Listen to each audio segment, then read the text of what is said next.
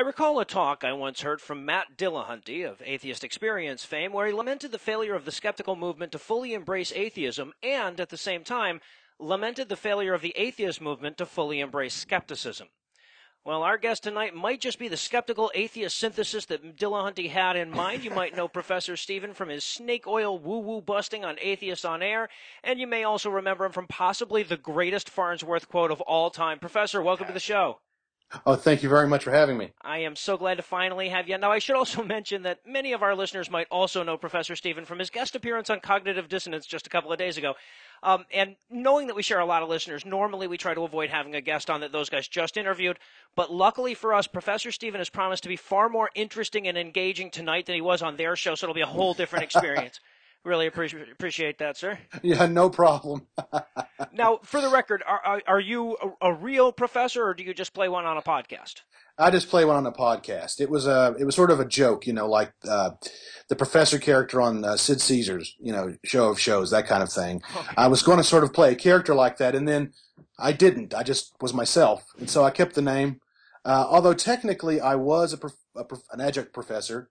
I taught chemistry labs at a local college for a while, and they called me professor. So it's not completely misappropriation of credentials. And I also have to say, whether you're being yourself or not, you are a character, sir. So you're pretty accurate on this one. So now, so are you a chemist? That's what you do now?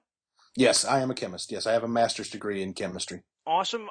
There are some compounds that might not be legal that we can talk about later that I wouldn't mind you popping up for me. But, like I said, we'll discuss that off the air. So now, but this is what I find very interesting. I didn't realize this until I heard you on Cognitive Dissonance, but you were a fundamentalist Christian until very recently, correct?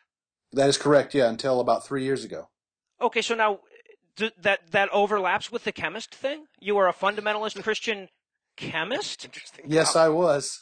Okay, so that seems worth exploring to me. Now, did you ever see a contradiction between what you were learning in school and what you'd learned in church? I tried to avoid taking things that would contradict what I learned in church. Well, I would think all of the sciences would do that to some. Yeah, exactly. Skip the chemistry part, yeah. Yeah, I thought chemistry was a safe one because, what did it have to do with the Bible? But then whenever you study chemistry, you study kinetics, and then you can study mass spectrometry, and then you can study dating the Earth, for instance, isotopic abundances and kinetic times. And so even then there were things that, I just I don't want to study that part because the scientist must have it wrong because it disagrees with the Bible, so I won't study it. No kidding. So you were able to go all the way through your schooling without ever cracking that egg? Yes, correct. I just compartmentalized things. Mm-hmm. All right, and you were like hardcore, just hardcore for a Southern Baptist, correct? Oh yeah. Yeah, I was independent, premillennial, pre-tribulation, King James only, no literature, Bible-believing Baptist. So you majored in cognitive dissonance. That was great that they had you. Yes, I did. I did. I majored in cognitive dissonance, exactly.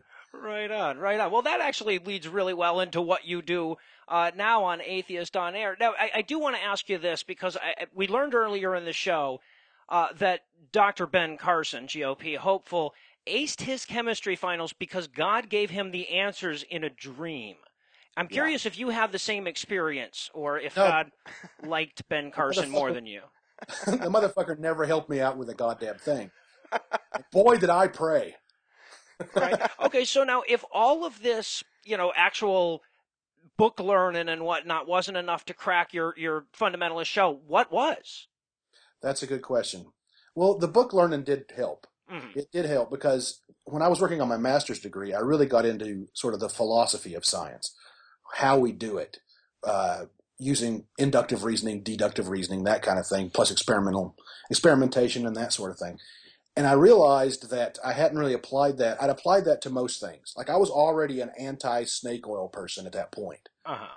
I already advocated against a lot of myths and bad science out there, but I had never applied it to my personal belief system, my faith. Right. I just sort of made that separate. It had to be true. For various non-rational reasons, if it isn't true, then I don't know anything really about how the universe works. I don't know what happens after you die. There's a good chance nothing does. And my parents and I and everyone I love have been wrong all our lives. I dedicated my life to a series of myths, that all those reasons. Mm-hmm. But I was finally, I guess you could say, brave enough to sit down one day on the toilet, as I talked about on cognitive dissonance, and Where start all thinking. the great moments, thoughts come moments. from, yeah. And Yeah, good exactly. crosswords too. Exactly. I sat down on the toilet and thought about, I applied the logic that I'd learned to what I believed about God and realized, wait a minute, this doesn't make any sense. I shouldn't believe in something until I have evidence for it. Uh-huh. And the evidence I thought I had wasn't really evidence. It was just emotions. Right. You know, and you can induce emotions in a person with electrodes or drugs. It doesn't prove anything. Well, I think we should try with the drugs anyway. I don't care if it proves anything anyway. But no, I do think you used the right word there, courage, because like for a guy like me, for whatever you would call deconversion for me, I'm like 9 years old and I'm like, okay, this doesn't make sense. Grandma's full of shit. And that's very easy. But for a guy like you that gets into his 30s and for whom this is such a big part of your identity, to have the courage to apply this skepticism to something so personal to you, like I think that's what stands between so many very intelligent, very rational religious people. And the truth is just that they lack that courage. Well, I agree. Or one other thing is that I'd become disillusioned with my church. I had actually studied the Bible. I'd read it. Mm-hmm. And I had seen that a lot of... It's a great book. No, yeah. We're loving it. We're doing the same thing, actually. Yeah, it's been fan-fucking-tastic. Oh, yeah. Oh, absolutely. If you want to be an atheist, just read the Bible, right? I said that before. But I had noticed that the pastors that I was sitting under, that were preaching to me and telling me the truth, were lying to me. Like a lot of the stuff that they were saying was in the Bible wasn't even in there. Oh, wow. So they were lying square. So, yeah, I decided to sort of get out of the church for a while and try to find my own way. Mm-hmm. And you know what? Not going to a brainwashing session 1 to 3 times a week really helps. No kidding. No, brain dirtied up. It's funny to me because I think about that all the time. I wonder why that in itself isn't a tell for a lot of Christians. Like, why would they want you to keep going back? Like, you don't have to keep going back to Chemistry 101 every few weeks to remind yourself of all of these principles. You know, once you got them, you got them. You don't, read from basic chemistry texts every night, reading over and over the same passages and whatnot. Knowledge is completely, different. It's acquired in a different way than religious belief. Right, exactly. It's a form of indoctrination. They even say it from the pulpit. Mm-hmm. Indoctrination. We have to beat this into your head, and you have to be reminded of it over and over again because truly, it isn't obvious that it's true. In fact, it isn't true. Mm-hmm. And so we have to convince you that it is by beating you over the head with it 1 to 3 times a week. Right. Exactly. So now I'm afraid we've gotten so in the weeds on all of this weird being a Christian and a chemist at the same time concept that I'm afraid we're going to end up skipping over my favorite thing that you do. A lot of people will know you from Atheists on Air for all of the snake oil woo-woo segment stuff. It's a wonderful little exploration into cognitive dissonance and insanity. Now, before we actually get into that, I want to kind of define our terms. What is snake oil woo-woo? Well, I would define that those are 2 separate terms, of course. Okay. Snake oil being the term for just fake medicine, coming from the era of the snake oil salesman, where there was even someone who literally sold snake oil. Well, I say literally, not really literally claimed to sell snake oil. It wasn't actually snake oil. Wow. He was lying squared, too. Awesome. Yeah. And, of course, woo-woo, meaning the bullshit sort of spooky explanations people give for various things they claim are true. Mm-hmm. So snake oil woo-woo would be the bullshit pseudoscience explanations for fake medicine. Okay, gotcha. Now, I know that you talked at length about one of your least favorite pseudosciences with Tom and Cecil. So rather than going back over that discussion of homeopathy, I want to present our listeners with a homeopathic dilution of the explanation that you gave on their show. Like a So could you give us a non-homeopathic example of something else that you might highlight on the snake oil woo-woo segment? Oh, absolutely. One of my favorites that I've done before is colloidal silver. Okay. That doesn't sound real. It's a thing. It's silver particles dispersed in a liquid through a colloidal suspension, and because silver is known as an antibacterial agent, somehow drinking this shit or rubbing it on your skin will cure you of all things. What, drinking silver? Drinking Get rid of silver, that yes. vampirism. Yeah, no, that's useful stuff. I can imagine. Yeah, Drink some it's metal. good if you're a werewolf. Right. Yeah. So okay, so now look, tell me, because that strikes me as a bad thing. Is that dangerous as Yeah. ever loving hell, or is silver inert? Not specifically dangerous. It's fairly inert. I mean, it can cause large quantities of it can cause problems with your kidneys and liver and things.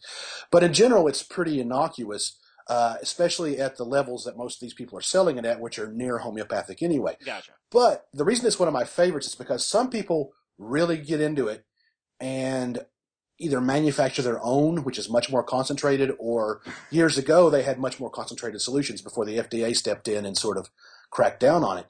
And if you take lots and lots of silver into your body, it goes to your skin. It preferentially comes out into your skin. And then it develops like a black and white photograph. Really? And you turn blue. This is a real thing. You can smurf yourself by ingesting silver? Yes, correct. There's a fellow named Paul Carrison Who blew himself? He blew himself. He looks like Papa Smurf. If you look him up, he looks like Papa Smurf. All right, I feel bad laughing at the guy, but I'm sure once I see the picture, I won't. Oh yeah,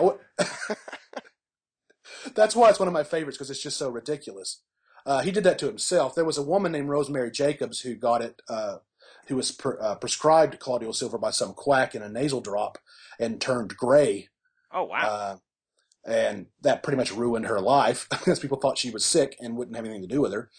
But so there's a sad side to it as well. I think the guy turning himself into Papa Smurf is hilarious, but the poor woman turning gray and ruining her life. Pretty fucking funny. Yeah, no, objectively, that's hilarious. I think we can say that one as a scientific certainty. So would you say that that's? I mean, I guess at a certain point, this is like asking you to pick the ugliest toenail fungus. But would you say that that's the wackiest form of woo that you've come across so far? Not really, no, because that's just based on a misunderstanding of how silver on the outside of your body can be antibacterial, while it's inside your body, it's not really going to do anything. At least it's something that isn't completely out there. I think the thing that I think is the most wooey is magic words on water. Oh yes, the angry and happy words. Yes, there's an entire company called Aqua Mantra. Oh God! Of course there is. Of fucking course there Yes. is. Premium natural spring water is simply water that resonates with the energy and frequency of your well-being. The quality It's premium. The quality of your thoughts determine the quality of your life, and now your water. We deliver powerful messages to you through the mantras: I am grateful, I am healthy, I am loved, or I am lucky. So they talk to the water and then sell it to you? Yeah. This is the kind of thing that Gwyneth Paltrow raises an eyebrow at, I do believe. Yeah, exactly. It's all I wouldn't put that in my vaginal steamer. That sounds ridiculous. Wouldn't even work, I would imagine. This water's bullshit. Exactly. I want to know who the I am grateful water is for. Does anyone just buy that, or do you buy that for your like ungrateful little prick of a nephew and stick it into his coffee or something? I just look at it, like at the very least, if it's going to be bullshit, let's go I am erect. How about sell I am erect water? Like, that's way better than grateful if it's not going to work anyway. Okay, so let me ask you this, man. Are we doomed? I mean, like, if somebody out there is buying the mantra water, is there any hope for the human race, you think? Oh, it does make one kind of depressed, doesn't it? I think so. I think, well, what I'm doing here, and I think what you're doing on your show with your, is it called the Is This Bullshit segment? How bullshit is it? I'm sorry. Let me give it with the echo. You want to do the echo yourself? There you go. How bullshit is it? Right. That's it. That's awesome. Now Maybe we can educate some people. Unfortunately, we're only educating atheists, but, and maybe a few Christians who listen to our program. Yeah, probably not ours. Maybe yours. You guys are, you take some calls and stuff like that, and like I wouldn't say you're friendly to them, but you're not like It's us. good that we don't take calls. Yeah, that's probably a good thing. Oh my God, I couldn't even imagine the shit people would say on your show if they could call in. I wouldn't be worried about what they would say. No, I wasn't either. Just be death I have a threats. clean mouth, but this guy's ridiculous. Yeah, I say fuck sometimes. I refer to iramatio here and there. But in your Face opinion, fucking though, I mean, is what that means. because I know it's not just idiots who are buying this stuff. Maybe the mantra water, but like you see very intelligent people who buy. You see Fortune 500 companies, paying feng shui consultants and blood typing perspective in place. So why do intelligent people buy into this shit? That's a good question. I think it's because of a lack of education on certain topics. There are a lot of intelligent people who don't know the first thing about science. Right. Because it's not prioritized. And they're not taught critical thinking. They're taught superstitions. A lot of intelligent people are religious. And whenever you're taught religious myths are true, it's not a hard leap to start believing all kinds of crazy things. Yeah. And in fact, in my experience as a fundamentalist, not only do we believe a bunch of crazy stories in the Bible, we also believed a lot of conspiracy theories. And a lot of wooey stuff too. This idea that God made natural things, so natural things can cure us. That kind of naturalistic fallacy that comes from religion. So I think the only cure is education, and I think that we can do our part in our podcasts and trying to get it out there. And then there's blogs and people who debunk things like James Randi. But people have just got to learn to think, learn to question what they're being told. I think a lot of these things get spread by word of mouth, and they believe that, say, colloidal silver will cure them of their cancer because Uncle Fred told them. Right. People have got to understand that you've got to question what Uncle Fred says too. He's not the Pope. He isn't infallible. And neither is the Pope. Yeah. Correct. Yeah. So, you come back to education several times. So let me dig into that just a little bit because, like you said, we educate ourselves, and very much we're kind of talking into an echo chamber with a lot of this stuff. Like I would imagine most of our listeners already know, colloidal silver is something that you should avoid. So how do we bring this message to the rest of the world? Because what I see, I got a buddy who's a rational guy. I see some Zycam on his counter or whatever. And if I try to engage him about that, what I usually find is, they've already bought into the bullshit here. They're already invested in the Zycam or the airborne or whatever. And so when I bring it to him, I get a lot of anger and resistance. Is there, in your experience, a best way to approach this subject with people? That's a good question, because for a lot of people, it's very much like talking about religious concepts or the supernatural. They've already sort of invested themselves into it, and so in order to, as Mark Twain said, it's easier to fool someone than it is to convince them that they've been fooled. And so it's difficult because it hurts their ego. And I know it hurt my ego whenever I realized that I was full of shit when it came to God. But I was a scientist, so I was used to feeling like I'm full of shit. So, because in science, you're usually wrong and you do experiments and say, damn it, I'm wrong again. But a lot of people don't like that feeling. I think maybe the best thing to do is to sort of be gentle about it. Because what happens if you're too strong in your attack on the snake oil woo-woo or what have you, it makes them sort of double down and want to defend it even more and really start believing it even more. So I'm thinking the only thing I can think of is just present them with the evidence and leave it at that. Yeah. No, I'm with you. It's just so frustrating sometimes when you see somebody that you care about, somebody that you love getting ripped off, and there's just nothing that you can do about it. Exactly. It is frustrating. And I think another thing, though, is I think we have a problem in this country with a lack of regulation. Right. When it comes to these sorts of things. I mean, homeopathy, for instance, got written into the law back in the 1930s. That it's medicine that doesn't have to be proven to work or be effective. Well, that should be changed. That's a weird law. Yeah. Yeah, it is a weird law. They pretty much said anything in the homeopathic pharmacopoeia is okay to be sold as medicine. Yeah, no, we covered a story recently. I can't even remember now if it was on the Scathing Atheist or the Skeptocrat, where about a Canadian bureau that basically approved a medicine because somebody sent them a copy of a 120-year-old manuscript of homeopathy that said this thing did this thing, and that was Right. considered enough evidence to actually pass muster and get approved as a medicine in Canada. And Canadians are smarter than us. I mean, we're dumber than that. Yeah, that's true. And there's a lot of skepticism of science. So they don't want to, we have this on the right, we have skepticism of science because of their Bible disagreeing with reality and scientists arguing for reality. So they're skeptical. So they say we come from monkeys, and they say the Earth's millions of years old. So I can't trust them when they say that I shouldn't be taking colloidal silver for my boner problems, And then on the left, we have this, all the mainstream medicine, that's all from big corporations that have a vested interest in keeping us sick. And so what you got to find is some non-mainstream cure that actually works. It's almost like hipster medicine. Right. Like, I don't take medicine that actually works. I take medicine no one's ever heard of. Yeah.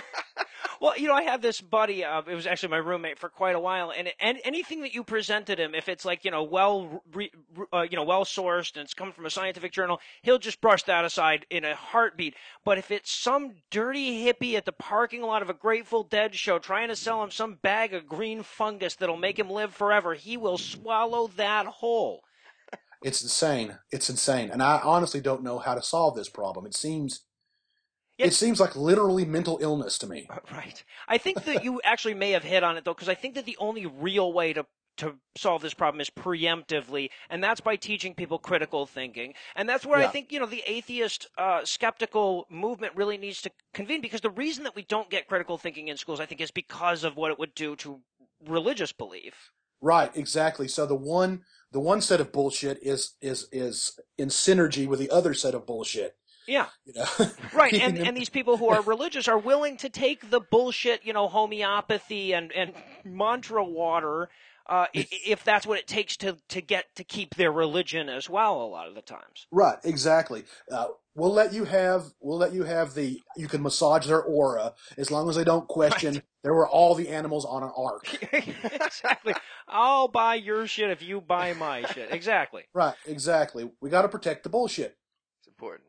All right. Yeah. So let's say I get into an argument about this. I want to be ready. Maybe you could walk us through some good counter arguments for example, I can imagine somebody arguing in favor of the placebo effect. In order to work, someone has to make you think it's real. So maybe doctors need to be giving you sometimes fake stuff. Or point being, you can't just give yourself a sugar pill and get the placebo effect, but the placebo effect is a real thing that can help you. So, maybe if you buy something called the holistic pathic herbal health supplement, it can help you believe that something's happening and you could actually get. So question is, how do we get the placebo effect ethically? Do you have how would I deal with that argument, and how would I answer that question? That's a good one, because you can actually get a little bit of the placebo effect if you give yourself a sugar pill knowing full well that it is a sugar pill. Oh, okay. You can get part of it even knowing that it's completely useless. Exactly. Okay. But the theatrics of, say, acupuncture make it an even more potent placebo. Mm-hmm. Right. So there's something to that argument, but I'd like to know what's not good about it. There's two things. One, doctors used to prescribe placebos all the time, and then they decided it was unethical, and so they're not really doing that anymore officially. But the other thing is that you get the placebo effect anyway, even if you take medicine that works.